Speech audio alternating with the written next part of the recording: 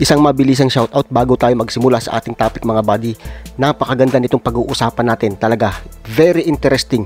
So shoutout kay Mayon Go, Maridel Sheffer, Jima Naoha, Lilian Pamiñano, Sharon Ali, THS, Evangeline Huning, Anto Official Channel, Joel Carino, John Kennel Estalio, Gina Alvarez, Mercy Mendoza, Rose Gutierrez, Mark, Erwin Halili, Elaine Isip, Julina Cruz, Napoleon Gardening Farming TV, Ems, Marcy Rose Ann Velasco, Manuel Federes, Joanna Santos, Viel Reyes, Imelda Atienza, Adi Luna, Vivienne Alayon, Wilma Awitan, Neil Pansuelo, Victoria Lim, Aurora, Sara Rial, Dory Ariola, Macgian Jackson, Raymark Valdez, Cesar Austria, Sheremaine Joy Bautista, Gerald Opiana, Lyron Harvey Vlog, Mardon Abuyo TV, Teresa Espiritu, Eninita Colio, Roger Van Sarion, Scoop Shoot, Mark Anthony Hernandez, John Rina Tanawan, Kristen Joshua Serrano. Yan po yung mga nagpahatid sa atin ng kanilang mga komento sa ating last na ginawa na Taal Volcano episode. So tinalakay natin dito yung pag-apoy ng bato na kung saan ay nagdulot ng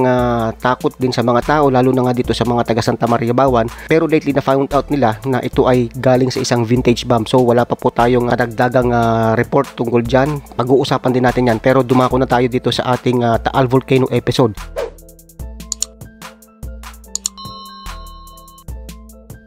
So nandito tayo ngayon sa Feebox at tingnan natin kung ano ba ang latest from Taal Volcano. So today is May 27, 2021. So wala pa rin pong naitala na volcanic earthquake. May naganap na upwelling sa main crater na lumikha ng plume na may taas na 1,000 metro or 1 kilometro bago mapadpad sa hilagang kanluran. So ang kanyang sulfur dioxide emission ay 1,263 tonelada kada araw. Alert level 2 pa rin tayo mga buddy, no? Ang pag-uusapan natin ay ang SO2 emission ni Taal at isang napaka-importanting bulkan, ang Pinatubo. Kahapon nabanggit natin dun sa ating vlog na kung saan ay biglang bumaba nga ang SO2 emission ni Taal. At ngayon mas bumaba pa siya. So ano ba itong gustong iparating sa atin ng ating bulkan? Kasi po base sa kasaysayan, at yan po yung pag-uusapan natin, ang SO2 emission ni Mount Pinatubo. Kaya sinabi ko doon na sana wag magiging katulad ni Mount Pinatubo yung ipinapakita ni Taal pagdating sa pag-emit ng sulfur dioxide. So may nakita ako na isang artikulo na galing mismo sa USGS na kung saan ito ay ipinaliwanag. Nandito yung pagsusukat nila ng SO2 bago pumutok si Pinatubo. So pag-usapan natin yan. So ito na yung kanyang line chart ng seismic events, 0 pa rin. At sa SO2 emission mga buddy, buhat nga na magsukat ang Feebox ay sinubaybayan na natin yan. So ngayon ay buong May, ito na yung kanyang SO2 emission na naitala. Ang pinakamataas ay noong May 13 na 5,179. Then taas baba siya. Tapos May 25 nag 4,317. Ito na yung pangalawa sa pinakamataas. Then biglang bumaba to 1,754 at ngayon nga ay 1,263. So punta na tayo ngayon kay Pinatubo at marami kayong matututunan dito mga buddy, kaya pakinggan nyo munang mabuti itong ating sinasabi at ilalagay ko rin naman yung mga link kung saan natin nakuha itong mga pinagsasabi natin dito na importante. Okay, so si Mount Pinatubo ay pumutok noong June 12, 1991. Ang kanyang type of eruption ay phreatic at saka ultraplinian. So yung ultraplinian, ito yung kagaya ng pagputok ng Mount Vesuvius, no? Na itala sa kanya ay ang volcanic explosivity index na 6. So ganun kalakas si Mount Pinatubo noon. Napakarami na mga naapektuhan. So may 20,000 na nakatao ang na-evacuate. Approximately 800 ang namatay at 10,000 ang nawalan ng tirahan. Napakalaki ng destruction lalo-lalo na nung nagkaroon ng lahar. So yan po yung history ni Pinatubo. Brief history lang yan. Kasi dadako tayo dito sa sinasabi kong artikulo from USGS. Alam niyo mga buddy, tuwing magkakaroon ng volcanic eruption, ang mga dominant na magmatic gases dyan ay yung water, carbon dioxide, sulfur gases at saka itong hydrogen chloride. Pero yung major sulfur species in volcanic gases ay itong SO2 or yung sulfur dioxide at itong hydrogen sulfide o yung H2S. Itong Pinatubo, napakayaman pala nito sa sulfur dioxide. Ano bang ginawang pamamaraan nitong mga eksperto ng USGS sa pagsukat ito? Gumamit sila ng tinatawag na correlation spectrometer or itong COSPEC 4. Ginagamit din nila ito sa mga ibang mga bulkan kagaya ng Mount St. Helens, ng Kilauea at saka marami pang iba. So ibig sabihin, accurate itong ginagamit nila nito na COSPEC. Itong COSPEC ay gumagamit ng solar ultraviolet light transmitted at scattered by the Earth's atmosphere as an illumination source. Yun yung ginagawa niya. So dito sa figure 1, ipapakita ko sa inyo yung ginagawa na pagsusukat. So nakasakay dito sa isang eroplano ang mga eksperto at kung saan yung direction ng hangin, yun ang kanilang pinupuntahan kasi nandun yung ng sulfur dioxide. So dito na tayo ngayon sa pre-eruption sulfur dioxide output. So nung bago nagkaroon nga pala ng eruption itong si Mount Pinatubo, ayon dito sa article na to, sinubukan manghiram ng light plane ng mga taga USGS pero wala silang nakita, kaya ang ginamit na lang nila ay itong UH-1 helicopter na pinrovide ng US Air Force sa Clark Air Base. Nakita ko na nagkaroon nito ng video na kung saan nga ay nandun sila nakasakay at yung palang ginagawa nila ay ito na, pagsusukat na ng SO2 ni Pinatubo. So dumako tayo dito sa pre-eruption sulfur dioxide output. So ito ay April 2, 1991 to June 7, 1991. Tandaan natin, June 12 pumutok si Mount Pinatubo. On April 2, 1991, phreatic explosion north-northwest of the Pinatubo summit ejected steam and ash. Okay, so nagkaroon ng phreatic eruption. April 2. People in the vicinity smelled hydrogen sulfide. Tapos noong April 4, PHIVOLC's team conducted an aerial survey and found a line of vigorously steaming vents across the north face of the volcano. Ayun. So nagkaroon na ang inspection ang PHIVOLC. The team judged that the unrest was of hydrothermal origin. Vents at the northeastern side where the phreatic explosions had occurred were short-lived. So by the time COSPEC surveys were started, yun na yung ginamit nila, only 5 vents nearer to the summit were actively steaming. Yan. Then seismic monitoring was started on April 5. So after 3 days, nagkaroon na ng seismic monitoring. And seismicity from that time until mid-May was characterized by high-frequency earthquakes in a dense cluster between 3 to 5 kilometers in depth. So napakabababaw ng mga to, no? 5 kilometers northwest of Pinatubo's summit. Then we consider the possibility that this clustering might be controlled by the presence of local structures in the northwest and that the unrest was of hydrothermal, magmatic, or tectonic origin.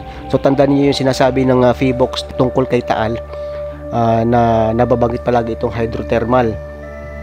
Then lately may magmatic na.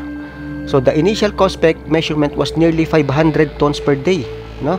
So May 13 yun, ano, nakapagsukat sila ng 500 tons per day. Para mas malinawan nyo mamaya, ipapakita ko rin sa inyo yung ginawa kong bar chart kagaya nung kay Taal. At ito naman ay tungkol kay Pinatubo para mas maunawaan ninyo. So which told us that the activity involved magmatic intrusion 2 weeks before the shallow earthquakes began to look magmatic. So meron ng magmatic intrusion. So much later after the eruption, deep earthquakes suggesting magma ascent from depth were discovered in seismic records of late May. Without the COSPEC data, we might have concluded that the 3 to 5 kilometers deep earthquakes were of tectonic origin. Karaniwan na dito kay Pinatubo yung magkaroon din ng tectonic in origin, no? Kagaya nitong mga nakaraang buwan na nagkaroon nga ng mga earthquake swarming, na found out na hindi ito cause ng magma, kundi ito ay tectonic kasi may fault line dyan, yung Segovia lineament ata. So sa makatuwid, seismicity during the last week of May 1991 increased and began to shift shallower levels beneath the summit. So bumababaw yung mga paglindol. Then earthquakes took an unmistakably volcanic character, and our earlier inference from COSPEC data, the magma was involved in rising was confirmed. Ayun na. So tumataas na mga body itong magma. So sa first week ng June 1991, increasingly frequent earthquakes defined a narrow cylindrical volume that extended from depth of 5 km to the surface. So yan po yung pre-eruption. So sin eruption, sulfur dioxide output. Ito na yung June 7 to September 7 na. Kasi June 12 siya pumutok, di ba? So June 7, may lava dome na na-detect at ito ay lumalaki, no? Sa isang malaki din na vent, steam vent. So ang SO2 output on June 7 and 8 was between 1,200 and 1,500 tons per day. At nung June 10, so 2 days before the eruption mga buddy, the value jump of scale 13,000 tons per day. More than pa yan, ha? Clearly, gases could once again escape owing to ash in the plume and associated hazards to aircraft. No further COSPEC measurements were made until after July 1991. So yun na. Yun na yung last nila na nakapagtala ng sulfur dioxide emission noong June 10. So more than 13,000 tons per day mga buddy. Then ito na yung post-paroxysmal sulfur dioxide output. Ito ay noong July 1991 and June 1992. So after the eruption na to. So yung SO2 output during renewed dome growth noong July to November 1992 nandito rin. Dito sa ibaba, ito na yung kanyang record from May 13, 1991 until October 3, 1991. Then meron din ditong data sila ng 1992. So pag-usapan natin ngayon, ipakita ko rin sa inyo itong chart na ginawa ko ni Mount Pinatubo SO2 emission in 1991. Ito na yung binanggit natin. So May 13, nakapagtala siya ng 490, 720, May 16, and so on. Pagdating ng May 28, tumaas siya, no? 5,020. So May 27, 3,650. After 2 days, ito na, May 30, 1,760. From 5,020, nag 1,760. And June 3, 4 days later, 1,340 naman. At June 5, mas bumaba pa siya, 260. And June 7, biglang tumaas ng 1,180. At June 10, kung saan ito na yung last na naitala ng COSPEC ng USGS, ang emission na more than 13,000 nga ito. And the rest is history. So dito sa kalagitnaan ito, June 12 ay nagkaroon na ng eruption. So ito ay July 5, 5,170 until October 3 yung last nila na pagkuha ng SO2 emission ni Pinatubo. Yan po yung pattern ni Pinatubo. So dumako tayo dito sa conclusion mga buddy. Basahin nating mabuti itong sinabi nila dito. COSPEC measurements of SO2 were invaluable in anticipating the 1991 eruptions of Mount Pinatubo. Napakahalaga, giving evidence of rising magma and progressive boiling and thus depletion of hydrothermal water. The initial SO2 measurement of 500 tons per day indicated that the unrest was of magmatic origin 2 to 3 weeks before shallow seismicity began to look volcanic. The tenfold increase from mid to late May 1991 told us a week or more before earthquake hypocenters begin to migrate upward that magma was already rising and boiling off the hydrothermal system. So si Taal, ganun din na nangyayari, di ba? Pinakukulo ng mga magma itong hydrothermal system. Kaya kapag nakikita natin si Taal na sa video na pinapalipad ni Marlon yung kanyang drone, kumukulo siya. So ibig sabihin, yung magma ang nagpapainit dito sa hydrothermal system at nakikita naman doon sa main crater lake. Second paragraph ng conclusion. The enormous SO2 output of the paroxysmal eruption and retrospective evidence for high sulfur concentration in Pinatubo magma make it easy to understand the pronounced increase of SO2 emission in May 1991. However, similar levels of SO2 emission, 5,000 tons per day, have been observed at other volcanoes and were not followed by a large explosive eruptions. Hindi ibig sabihin pala na nagkaroon ng mataas na SO2 emission, ang kasunod niyan ay isa na rin napakalakas na eruption. Kagaya nung ibang bulkan, nitong si Nevado del Ruiz, Galeras, San Cristobal, at saka itong Etna, matataas yung kanilang SO2 emission pero yung pagputok nila ay hindi ganun kalakas. So the daily flux of 5,000 tons per day by itself did not tell us the magnitude of the impending eruption of Pinatubo. Hindi yun. Hindi yung 5,000 tons per day na yon na SO2 emission. Rather, the geologic record of past eruptions suggested the most likely magnitude. Kundi, ito daw ay yung past eruption history. Kung may history si Pinatubo na grabe ang magnitude ng kanyang eruption, so posible ito uling maulit. Pero hindi bumabase sila, yung mga eksperto, sa SO2 emission lang. Kung mataas yung SO2 emission, hindi ibig sabihin malakas na rin yung pagputok niya. Yun ang binanggit dito. And the pattern of increasing SO2, itong pinakamahalaga mga buddy. And the pattern of increasing SO2 emission suggested that an eruption was imminent. So may pattern, especially after the sudden decrease and even greater increase in early June 1991. So 5,020 noong May 28, bumaba siya hanggang nag 260, and June 7 tumaas uli ng 1,180. Then after that nag 13,000 mahigit, at boom, yun na yung eruption ni Pinatubo. So kung titingnan natin dito kay Taal Volcano, so nagkaroon dito siya ng 5,179. Okay, bumaba, then tumaas uli, then bumaba uli. Pero pagdating dito sa sa May 25, nag 4,317, biglang bumaba siya 1,754, then 1,263. Bukas, ano kaya ang magiging reading ni Taal Volcano? Ito kaya ay tataas uli sa 1,263 or mas bababa uli? Ngayon, ang ibig ko lang iparating dito, kagaya nga ng binanggit dito sa artikulo na to, yung babantayan natin, di ba ngayon bumababa yung SO2 emission ni Taal, yung biglang taas uli, yung point na kung saan ay biglang tataas siya, ilang days, yun ang abangan natin. So sana hindi mangyari na itong kay Pinatubo na SO2 emission ay mangyari din kay Taal. Yung pattern niya na pagtaas ng SO2 emission biglang bumaba at biglang tumaas ng ilang araw, at yun na, doon na siya nagpakitang gilas. Sana po wag mangyari ito kay Taal. Yan po yung gusto nating iparating dito sa video natin, para at least ay nauunawaan ninyo yung sistema ng SO2 emission.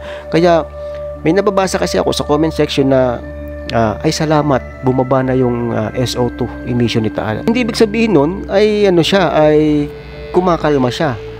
Kasi kagaya ng kay Pinatubo, may pagtaas biglang bumaba at pagtaas muli, doon na siya nag-erupt. Pero tandaan natin, hindi ibig sabihin ng may mataas na SO2 emission ay ganun din kalakas ang pagputok niya. Pero sa history ng eruption bumabase ang mga eksperto. So si Taal, napakaraming mga eruption history na malalakas. 1911, 1754, yung mga iba pang eruption sa ibang crater. Sa Mount Tabaro, 1965, na taon-taon siya. Sa Kalawit, sa Pira-Piraso, Binintiang malaki. So hindi lang isang crater, hindi lang main crater. So yun po yung ating topic for today. Medyo mahaba-haba na yung ating napag-usapan, pero sana kahit pa paano ay nakapagbahagi tayo ng ating kaunting kaalaman sa pamamagitan ng pagre-research natin. Hindi ito gawa-gawa ko lamang. Nakita naman ninyo yung ating mga artikulo na binasa. Ito po ay from USGS, kaya masasabi ninyo na legit at may matututunan kayo. Yung mga hindi lang matututo dito sa video na to, yung pagkakita pa lamang sa post ko, magko-comment na ng negatibo at sasabihin kung ano-ano. Yun yung mga tao na naaawa ako, kasi sa halip na madagdagan yung kanilang mga kaalaman, hanggang doon na lamang yung kanilang pag-iisip, ganito na lang kakitid. Samantalang kung ikukumpara natin sa mga tao na pagkakita sa post ko, walang inisip na negatibo, pinag-aralan, pinanood, at ikinlik yung mga link na nasa description at binasa nilang mabuti, yun ang mga tao na madadagdagan yung kaalaman. Ganito pala ang SO2 emission. Yun pala ang ibig sabihin ng VBOX. Yun pala ang ibig sabihin ni My GU World. Yun pala ang sinasabi ni Supremo. So sana po may naibahagi ako sa inyo sa araw na to. Ito na po ang isa sa pinakamagandang Taal Volcano episode na aking nagawa, kasi kompleto po. Meron po tayong artikulo na binasa from USGS. Hanggang sa muli, ito ang inyong Supremo. See you next time mga buddy.